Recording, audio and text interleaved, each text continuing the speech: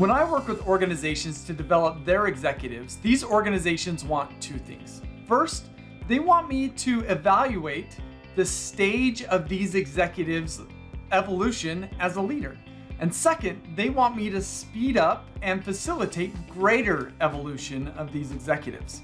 Now, in the course of doing this work, I've identified a variety of signs and signals that help me to identify where leaders are at on their evolution journey.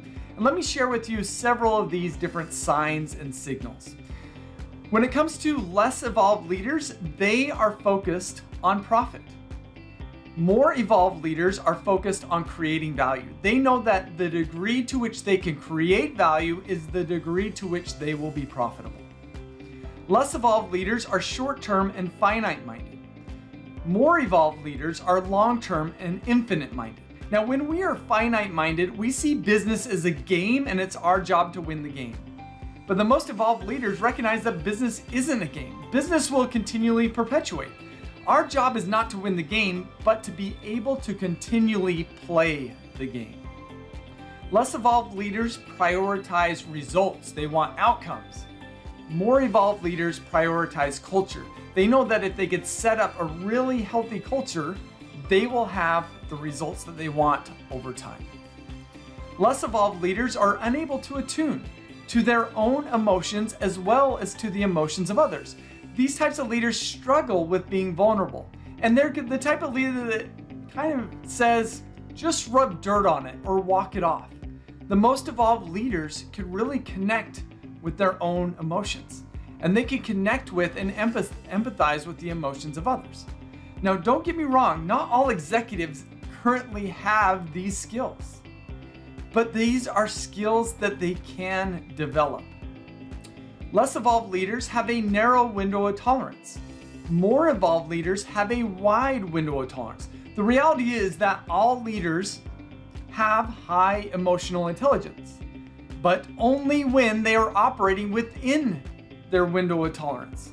There's some leaders who it's easy for them to get set outside their window of tolerance. And when that's the case, they really struggle to be emotionally intelligent. So the most evolved leaders have this wide window of tolerance, which allows them to consistently be emotionally intelligent. Less evolved leaders avoid divergent ideas. More evolved leaders explore divergent ideas. They want these different ideas. They don't always run from them, but they know that their decision making is better with them, even if it may make them and others uncomfortable. And last but not least, less evolved leaders are doers.